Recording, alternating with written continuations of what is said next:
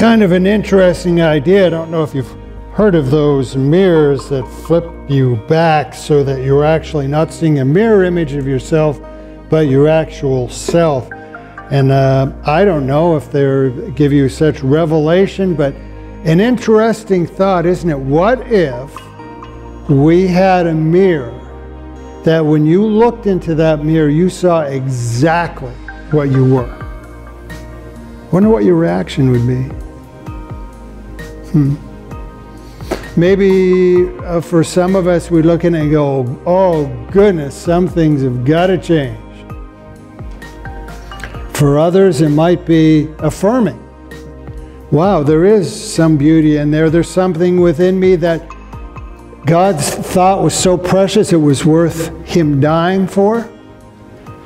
Could be a lot of reactions we have if we looked into a mirror, wouldn't it? The thing we're going into here in this final thing is the call to remember. And I told you when we started this, there was one large objective.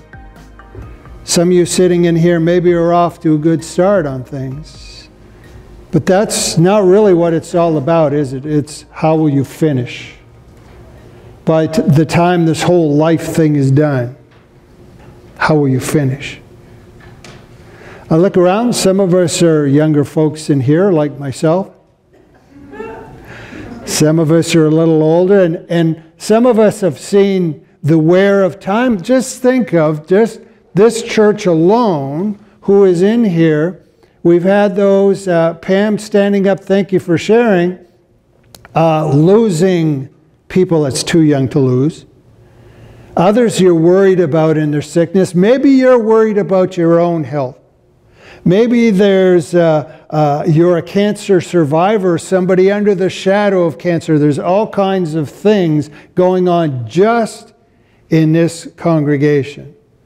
Might call it, as the term would go, the dark night of the soul. Everybody goes through them, don't they?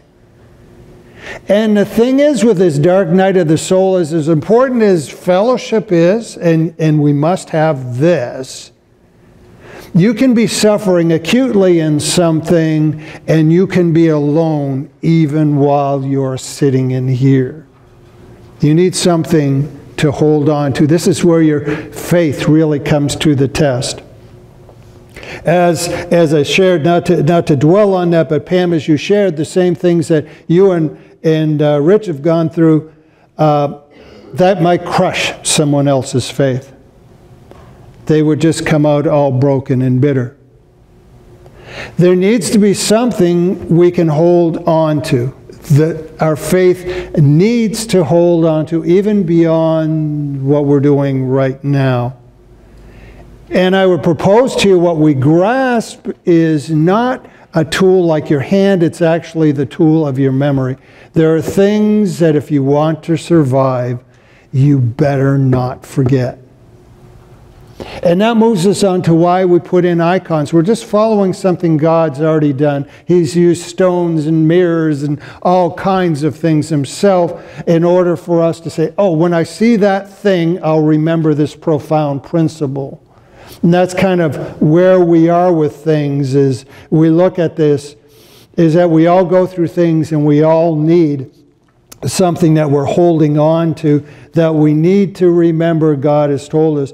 One thing we put out there, and I say, as you come in here, that all the things, as much as we try and do, as much as we try to live up to, the first thing isn't in the duties. The first thing isn't in how this building is holding up. The first thing isn't in the programs you're running.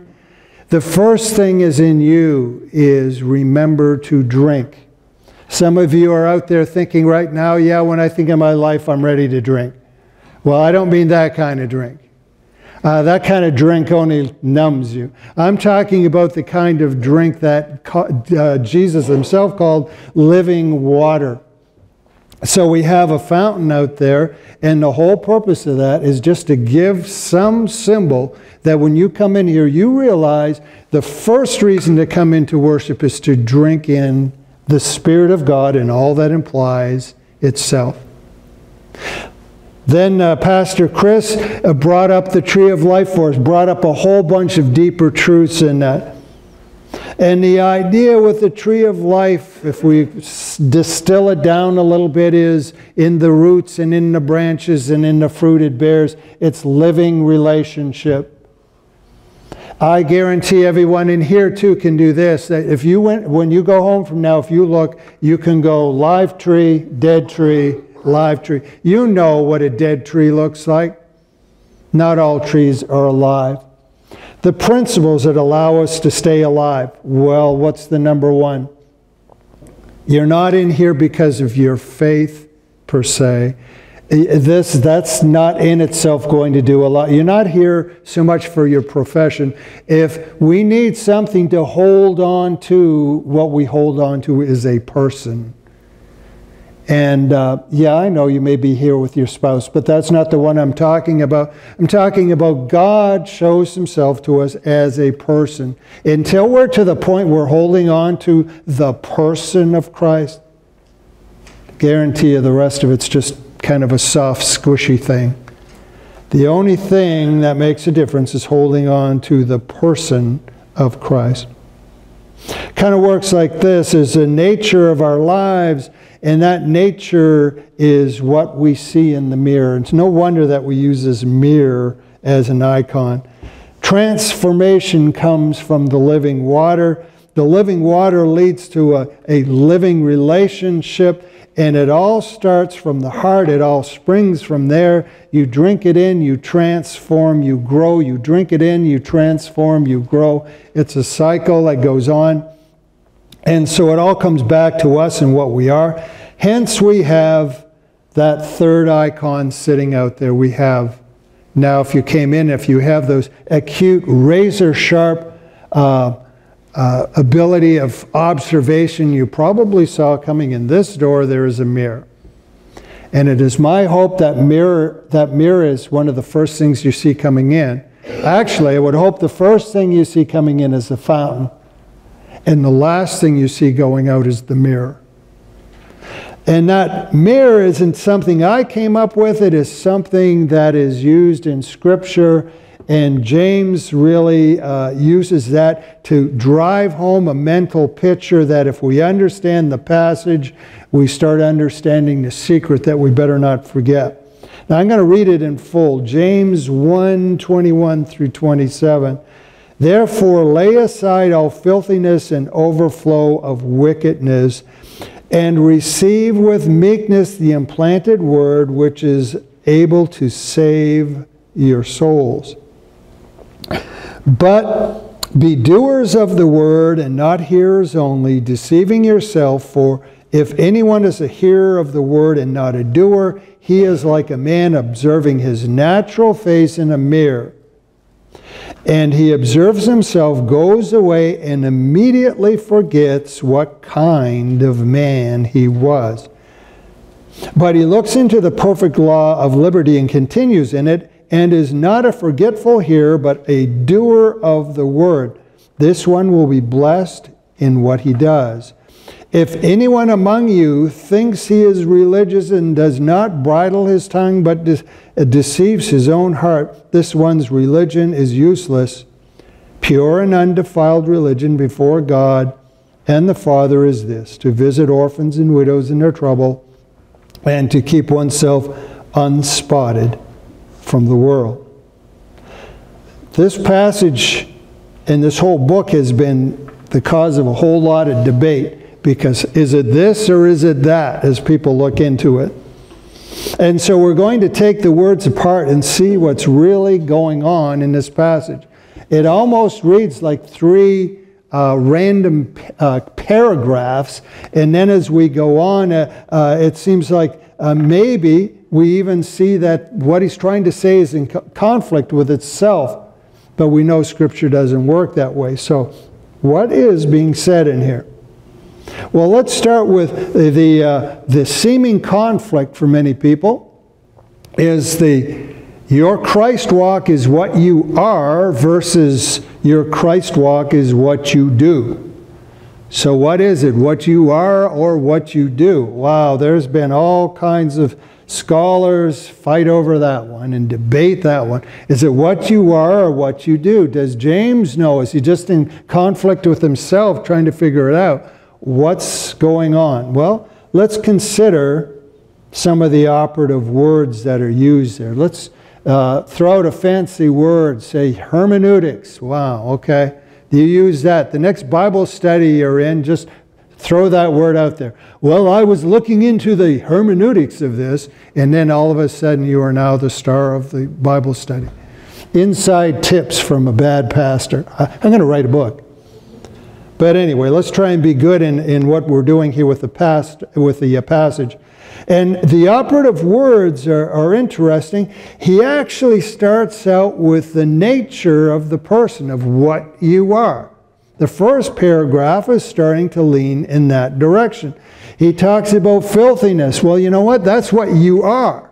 You are either dirty or you are clean. And he talks about being implanted in the Word, which in effect, I love this, he's actually borrowing from Paul. A lot of people, like scholars, say, well, James was actually somewhat in odds with Paul. He's actually borrowing from Paul's own analogies. And the word implanted with the word actually means grafted in. Maybe some of you remember Paul using that. He says we, the Gentile church, were grafted in to the olive tree, into the natural tree. And that's the mental picture he's given. But you know what? You're grafted in or you're not. You are in the tree or you're not in the tree. It's something you are. It's part of your nature. He talks about being saved. Being saved is what you are. You are in the status as a person in whatever, if we got into a large definition of what being saved means, but it is part of your nature. You are or you are not. The soul, tsuka, the life, the mind, the heart. And the word, of course, I threw out, of course, is in the original Greek, is why I'm using that word, because we want to know what the original guy said. And when he said it, these were the things he had in mind when he used the word. He was talking about the person's life, the person's mind, the person's heart, the person's seat of feelings, the person's desires, their affections, the essence that differs from the physical body, the ultimate of what you are. He's talking entirely here about what you are. And then there's this shift. It goes from what you are to doers, from being to doing. Doers of the word. Raises a question, what exactly is a doer of the word? Is it when you're doing stuff? As long as it's something you can find in the Bible, you're a doer of the word? Could say, it seems it might fit. As a church, that as long as we're busy here and we're doing stuff and it relates to God, are we doers of the word? Is that what he's talking about?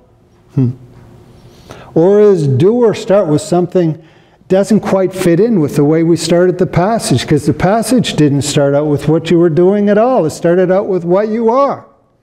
So somehow doing ties into what you are. Well, maybe the first thing we're called to do then is obedience. Is doing the very thing that God is telling us to do at the time. You know, obedience may seem like, well, yeah, okay, there's a no-brainer for you. But we live in the what would Jesus do generation. Nothing wrong with that. Maybe you got the bracelet, maybe you got the t-shirt, I don't know. But what would Jesus do has an implication. I don't think that was intended. And the implication is this, is that you're out there in the world, you think about how Jesus might have done something, and so you imitate what Jesus would have done. Does God call us to that? Does he call us to imitate Jesus, or does he call us to join Jesus? Does he tell us to be productive in anything that seems like something Jesus would do, or does he call us to join him where he is? Jesus would say, if you get too big in the imitation game, I'm afraid you're in for a fatal mistake. Jesus himself said this of himself, John 5:19, very truly I say to you, the Son can do nothing by himself. Jesus never tried to imitate the Father, or just do what he did. He says he can do only what he sees his Father doing, because whatever the Father does, the Son also does. Why does the Son do what the Father does? Because they're cut from the same cloth. Just like your dad. The apple doesn't fall far from the tree. Cut from the same fabric. That's what it's getting at. Doing God stuff is not the first goal. Doing God stuff is not the goal of the church. Doing God stuff is not the goal of you as a Christ follower. The first objective is godly obedience. And then we go from there. And if that's the first order, then let's ask yourself, if you can't get away from that, if that question always has to be answered in the affirmative, if you want to be on the rails, what does it look like to be in godly obedience? Philippians 2:12, 13. Work out your own salvation with fear and trembling. Isn't that an interesting line? We talk about only Jesus saves, and yet we're here, work out your own salvation. Does that mean you work for your salvation? Of course not. It means that the first order of business is working on who you are. For if God, it is God who what? Works not around you, not for you, not above you, not below you, works in you, both to will and to do his good pleasure. Hebrews 13:21, echoing the same sentiment, same principle, making you complete in every good work to do his will, working in you what is well-pleasing in his sight through Jesus Christ. First order of business, obedience, and obedience is what you are. And as your obedience, it works in you and it transforms what you are. What you are is the first order of business. What you're becoming starts with what God is in you. So not surprising, here we are. We're with this idea of a mirror, because what is more of a symbol of what you are than a mirror? Some of you probably got up this morning. If you were like me and you looked in the mirror and you scared yourself for the first few minutes and then started fixing yourself up because you looked at your hair and said, that messed up head is what I am, and I need to change that. Maybe you were up late for working hard and you looked in the mirror and you see rings under your eyes and you go, I am exhausted. Exhausted is what you are. Maybe you had a good night's sleep, good for you, and you looked all glowy in the mirror and you went, well, that's what I am. I'm energetic this morning. But the mirror tells you what you are. Even if we think of the mirror in forms of what it does when we're in motion, like, because you have mirrors in gyms and mirrors in dance halls and mirrors in where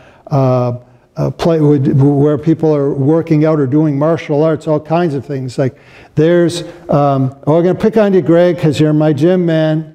There's Greg doing his curls in the gym, and he's maybe looking in the mirror. Greg's not a conceited guy, so he's not, showing off with his biceps. But what he would be doing, or in theory doing with the mirror, am I making this move correctly?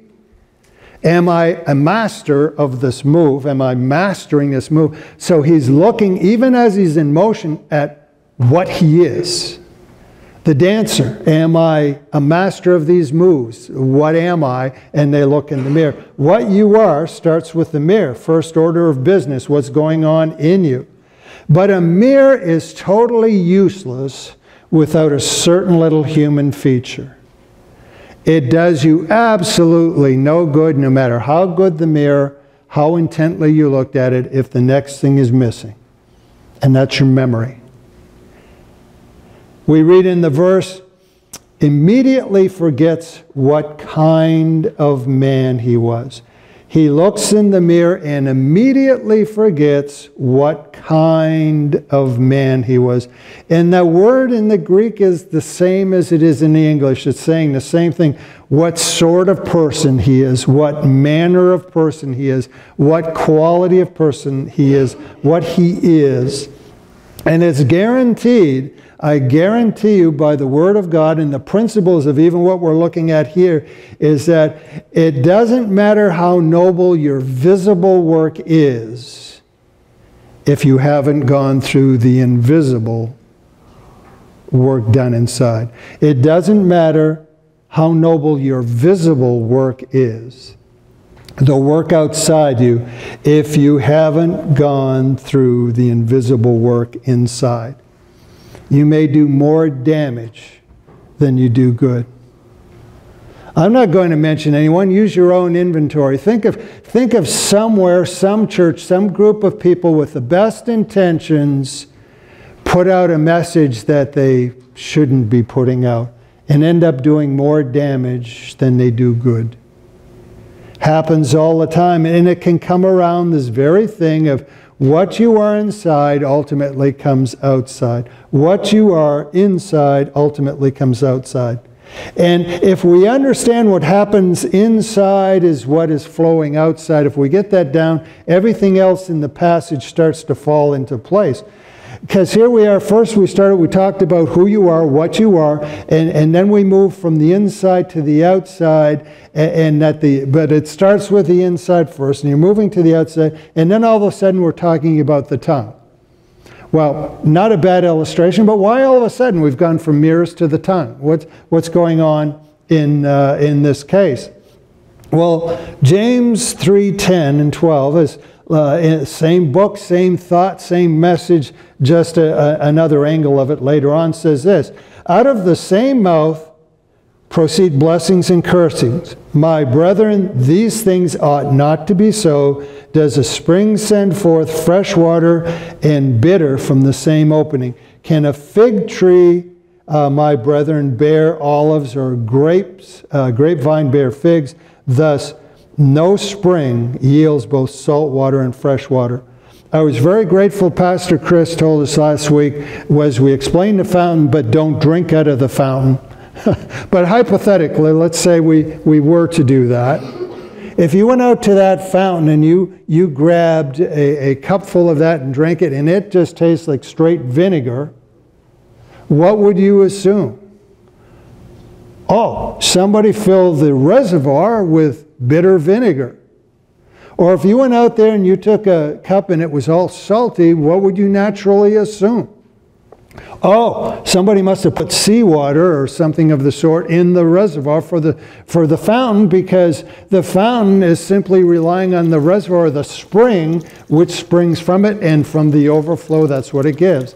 You don't get fresh water from vinegar, and you don't get vinegar from fresh water. It doesn't work that way. We all know it. Do we think people are any different? Do we think people are any different? Well, James had his idea.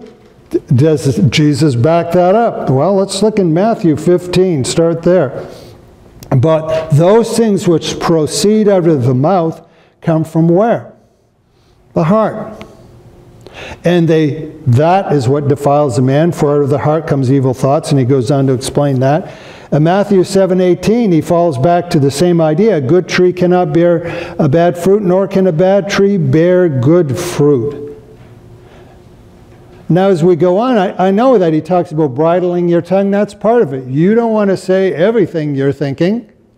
Sometimes it's just out of someone's feelings. You know, it's like, well, they're so happy about this thing, but I think I'll let them discover for themselves. I don't want to burst their bubble, and so you're kind of kind in the truth. But in this bridling of the tongue, what if it seems you have to watch your tongue on everything you're saying? Well, if I said what I was really thinking right now, and then in an hour, boy, if I said what I was thinking right now, maybe the problem isn't with your mouth, it's with your heart. We can't distinguish the two or separate the two. What comes out of your mouth is coming from somewhere. Even as we bridle it, even as we filter, even as we're discreet, we better take a good look in the mirror and see what's in the reservoir, where that is coming from. A Christian is constantly called to stop and take a look what's going on inside. The inner work flows outward, just like the fountain does out there. What's inside is what comes outside. It needs to come outside. If we had a fountain out there that did not spring water, we'd say it was broken. It's filled with water, wonderful, great water, but none of it's flowing out. Well, we know we have a problem, but the reservoir has to be right first.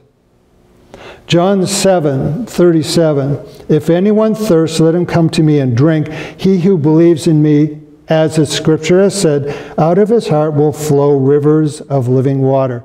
If you are in the right spring, you are not just drinking from the spring of God, you have become a fountain of God.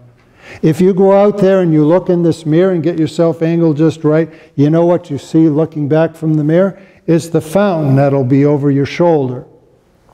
A fountain is what we are called to be, and we will be if we're with the right spring. So the whole idea, what's happening inside is coming outside, and what's outside becomes very evident. And the tongue, we use our tongue more than anything. If we have a spring in this human body, it's the tongue. It's constantly flowing words out, for good or bad, but it's constantly flowing words out. So we have this talk of the tongue, fits in. And then we do this shift. Now, we're not talking about the mirror, we're not talking about the tongue. Now we move on to the concept of religion itself. What is religion? What is religion? Just religion. Now, here's the interesting thing, if I fall back on the linguistics, we said, in the original, the word that James uses here is not Christian religion. He's not referring to that. He deliberately uses a word that just means religion in general. What's religion? Well, you know what religion really is? Religion is something that you believe so much that you go out and do it. Not everybody who sits in a church even is a Christian in their religion, because when they leave this place, they go out and do other things. No, religion is that thing you believe so much inside, you externalize it outside. Brings us back to kind of what's going on inside. So when you're in not just religion, but Christ religion, and it's pure and it's undefiled, then what does it look like? Man, I want to know, if this is flowing right, what's that water taste like? What does this life look like? And then James is very practical. He simply goes on and says this, pure and undefiled religion before God. And that word before is a clue. Because before isn't even the best translation of the word. The translation in the original would be the word para. Now, even before we talk Greek, think in English, when we have the word para, what does it usually go along with? I liked it. Debbie, was it you this morning said parachute? Somebody said... No, but I said beside. Okay, yeah. Well, no showing off. No showing off. No. It's okay. Somebody did, but it wasn't me. It wasn't you. Okay. Well, we liked parachute, didn't we, Deb, in the first... Because it was beside or with you. And you know what? If you're jumping out of a plane at 10,000 feet, you want your parachute. You want that chute with you. That's an important thing. Beside is a word that means, but it means some other things. So if you use the word para along with God, it means the things that you do, as David said, beside God, it is the things you do parallel with God. It is the things you do from God. It is the things you do near God. It is the things you do of God and the things you do with God. Kind of a loaded word. Pure religion is when before God is all of those things. From, with, of, parallel to, same nature, same direction. All of this is going on. In other words, you're not so much imitating God as you are joining Him where He is working. It's not a case of simply doing something for God, it's doing it in God. You are joining God where He is working. How can you join God where He is working? Well, because if we go back to the fact of who you are, if you happen to be cut now from the same cloth as God Himself, then you will naturally join God where He is because you are the same thing. Paraphrasing Pastor Chris's deeper truths. If I could play with your words a bit, Chris, I guess as I listen, come down to this. As we talked about that living tree, we said we do God's nature, we do it in God's season, and we do it driven by the hope of being with God, in God. We do by God's nature, we do it in God's time, and we do it in the hope of God Himself. John 5:19 says, the Father loves the Son and shows Him all things, and He Himself does it. So even who you are plays into pure religion. Who are you?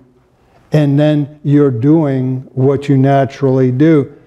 And then James, he continues on with this. So what does it look like? Well, it looks like this: to visit orphans and widows in their trouble. To visit orphans and widows in their trouble. Well, is that literal or is that something else? Well, the answer is yes. It's both, actually, because when we look at it, the phrase, remember when he said this, he wasn't writing in America in 2020 with our system of life. He was writing in the time of ancient Israel. And in the time of ancient Israel, nobody was more powerless, nobody was more poor, nobody was more thrown aside by society than orphans and widows. You were basically faceless if you were in those positions. So what he's saying is to take care of, to look out for the welfare of, which, by the way, is the meaning of love according to God. It's not the warm and fuzzies. Love is, despite whatever, I will look out for your welfare. I will never hurt you. I will always hope for the best. If we read Corinthians 13, we find that out. But to look after the orphans and widows, in short, is this, is that we give our most to the people who can pay us back the least. Isn't that crazy? Why would anyone do that?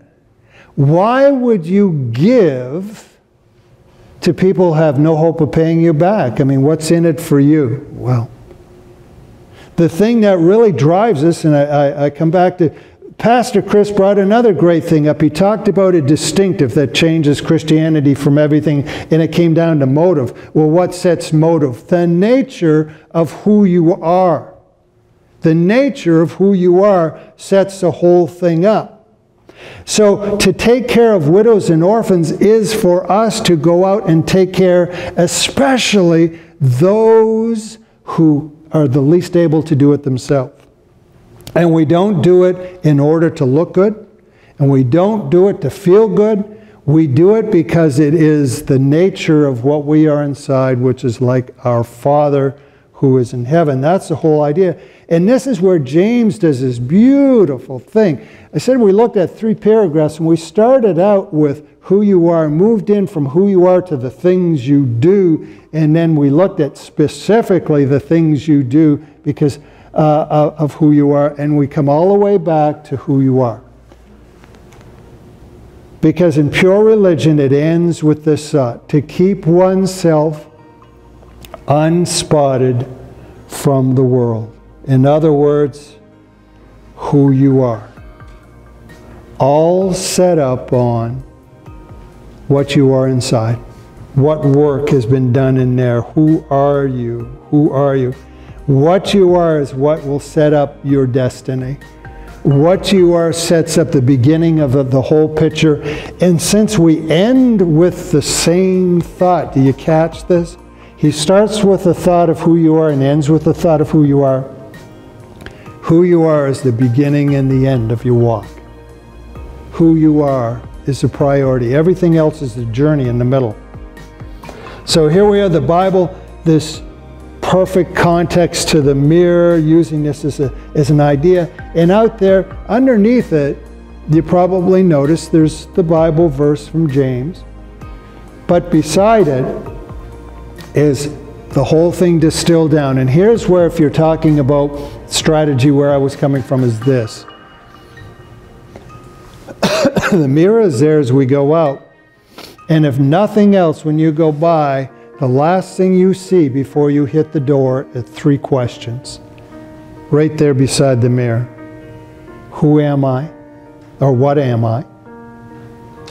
Then, what am I doing?